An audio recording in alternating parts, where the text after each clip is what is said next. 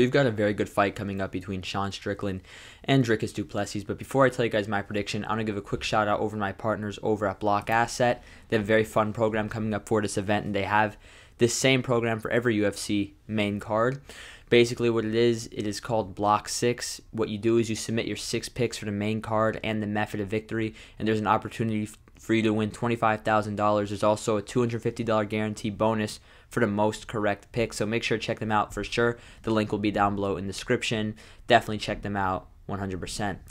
So for the main event, Sean Strickland versus Dricus du Plessis. This is a really tough fight, guys. A fight that I've gone back and forth on many times. I switched my pick multiple times, and I almost switched my prediction again right before filming this video, but I decided I'm going to stick with my initial instinct, but there's a very good chance I am wrong in that prediction. So what I think is going to happen, this is my exact breakdown of how I see the fight playing out, and then I'm going to tell you guys the other possible scenarios I see happening.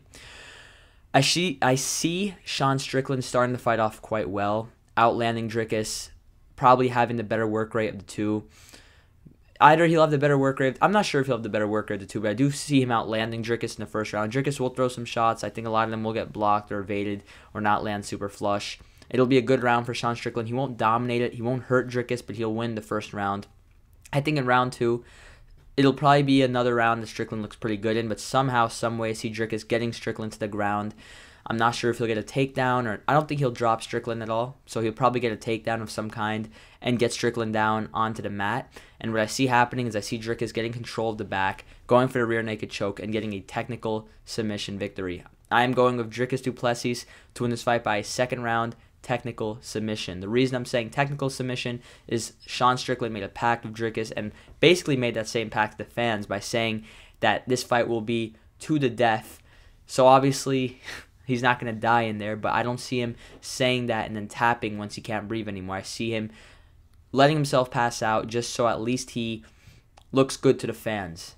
He at least keeps his promise to the fans, as some would say. But I see Dricus du Plessis getting the second round submission victory. Now, this is a great fight. This is genuinely 50-50.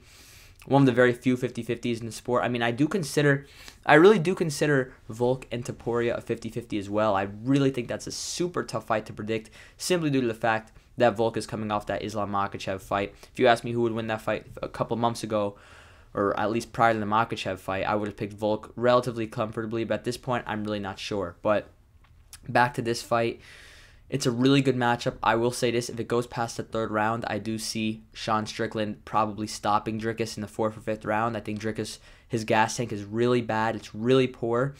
He's extremely good early on, but I do see him tiring, and I think if he does tire, which I expect him to if Sean can survive that relatively early storm, I do see Sean getting the victory somehow, some way.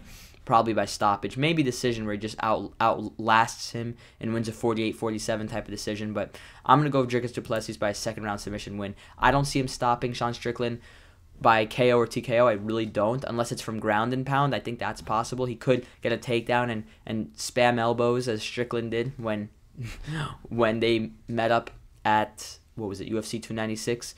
That could possibly happen, but I can't see Dricus TKOing or KOing Sean. Israel Adesanya, who some even consider the greatest striker of all time in the UFC. I don't, but a lot of people do, and a lot of people consider him the best striker in the sport currently. Got completely outstruck and neutralized by Sean Strickland. I can't see Dricus being able to stop Sean on the feet or really have too much success on the feet. He might win a round or two on the feet. Probably not, but he might have some success on the feet. But to the point of stopping and dropping him, I don't see that happening. I'm going to go with Dricus du Plessis' second round submission win. Quickly down the card, Raquel Pennington versus Mayra Bueno Silva. I'm going to go with Mayra Bueno Silva. First round submission. She's pretty marketable. She seems like a really good up-and-comer. Raquel Pennington is pretty unbearable. I see Silva getting the early submission win. Neil Magny versus Mike Maylott. I'm going to go with Mike Maylott by a competitive decision, unanimous decision victory. I don't think he'll do anything too impressive. I don't think he'll stand out too much. Maybe he will, but I'm going to go with him just winning a competitive decision. Magny will give a better fight than he did in his last time out against Ian Gary. I see him giving Mike Maylott a better fight, but still losing. Chris Curtis versus Marc-Andre Barriault. I'm going to go with Chris Curtis to win this fight, 29-28, unanimous decision win. Chris Curtis, really good puncher, really good chin, always comes to fight, really solid fighter overall. Marc-Andre Barriault is a good name as well, but I do trust Curtis to get the job done in the competitive fight. I don't think he'll get the stoppage win. I think it'll go the full 3. It'll be pretty back and forth, but I see him getting the job done. Arnold Allen versus Movsar Evloev. I I actually am going to go with Arnold Allen to win this fight I'm going to go with points as well. I just see him having the cleaner striking, the better experience. Evloev hasn't really impressed me that much. He's a good fighter, but he's had some tough fights against lower opposition. I see Allen getting the job done. And Charles Jourdain versus Sean Woodson. I'm going to go with the seasoned vet Charles Jourdain to win by second round TKO victory. Sean Woodson doesn't impress me at all. Jourdain, good power. I'm not going to lie, I don't know as much about that fight. That's the one fight where I did research, but I just couldn't figure out too much on exactly how I see it playing out. But I'm going to go with Charles Jourdain by second round TKO win. So quick little recap. Dricus du Plessis, second round submission. Mayra Bueno Silva, first round submission. Mike Maylott, unanimous decision. Chris Curtis, unanimous decision. Arnold Allen, unanimous decision.